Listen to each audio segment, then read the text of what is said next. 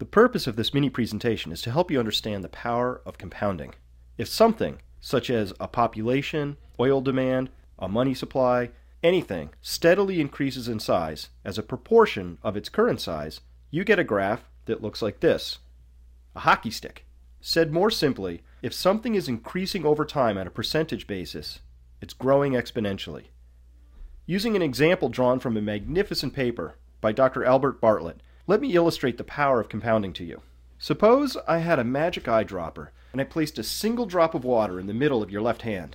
The magic part is that this drop of water is going to double in size every minute. At first nothing seems to be happening, but by the end of a minute that tiny drop is now the size of 2 tiny drops.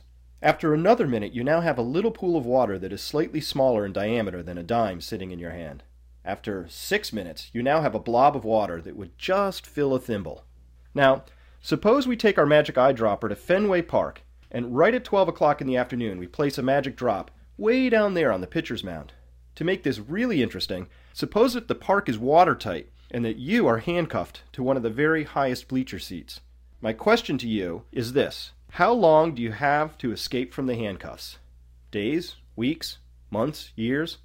How long would that take? I'll give you a few seconds to think about it. The answer is you have until 12:49 on that same day to figure out how you're going to get out of those handcuffs. In less than 50 minutes, our modest little drop of water has managed to completely fill Fenway Park. Now let me ask you this: at what time of the day would Fenway Park still be 93% empty space? And how many of you would realize the severity of your predicament? Any guesses? The answer is 12:44. If you were squirming in your bleacher seat, waiting for help to arrive, by the time the field is covered with less than 5 feet of water, you would now have less than 5 minutes left to get free.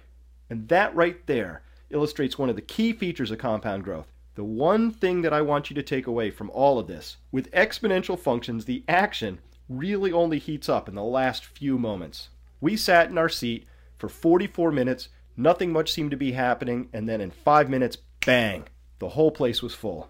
This example is loosely based on a wonderful paper by Dr. Bartlett that clearly and cleanly describes this process of compounding, which you can find in our essential reading section. Dr. Bartlett said, "The greatest shortcoming of the human race is the inability to understand the exponential function." And he's absolutely right. With this understanding, you'll begin to understand the urgency I feel.